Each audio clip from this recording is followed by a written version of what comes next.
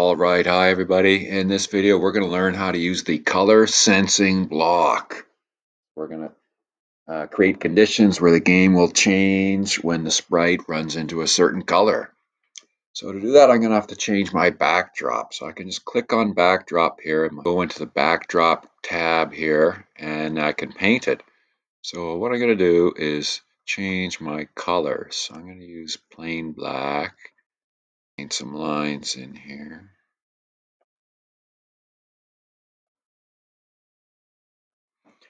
I'm going to pick another color, maybe green. Green, there we go. And then maybe, I don't know, blue. So in this game, the cat will start in the blue and have to try to get to the green through this maze. And if it touches the black, it will start over at the blue. So there's my backdrop. I'm just going to code it. So remember, the game starts when the green flag is clicked. I need a when the flag is clicked block, and I need to switch backdrop. That is in the looks. I'm changing the looks of the game.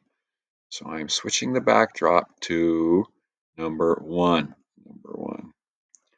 There we go. And here it is. Right on. Oh, I still have my joystick commands, so I can control the cat setup here.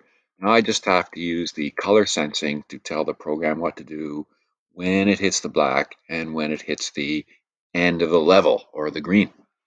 So let's do that. Let's go into events and put out a when the green flag is clicked.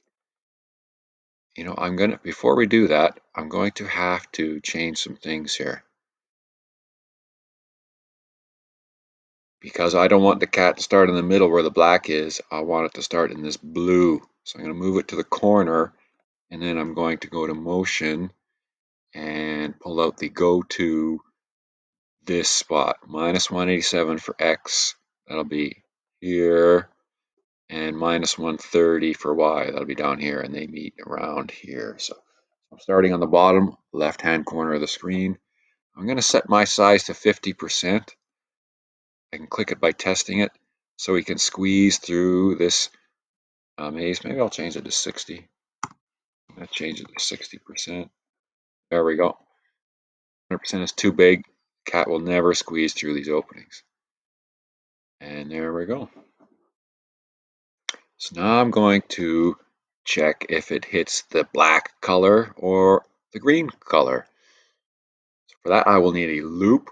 So go into control and get a forever loop, because I want to check if it's hitting these colors throughout the entire game until it stops.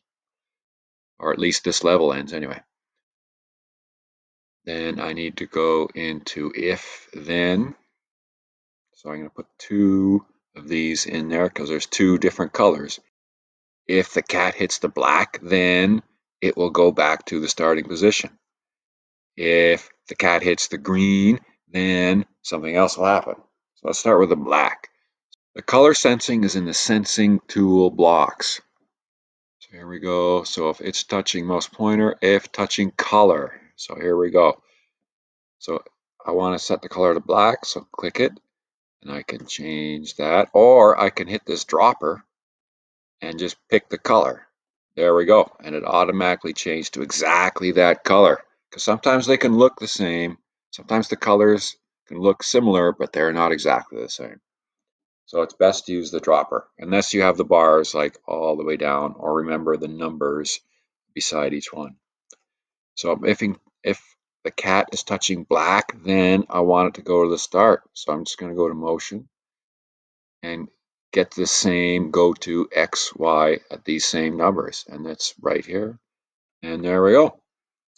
Good. So let's just test it and see. There, the cat goes back to the start every time it hits the black. So that is good. Now I just have to check if the cat is touching the greens. Go to sensing, touching color. If it's touching color, grab the dropper here, sample that green color. There we go. Perfect match. So if I'm touching that green part, then, so I'm just going to get the cat to say something to show that he made it. So I'm going to go to looks, because if I'm saying something on the screen, it will show on the screen and change the look of it. So here we go. If the cat is touching the green, then it's going to say hello. I'm going to change that by clicking on it and said I made it. 2 seconds.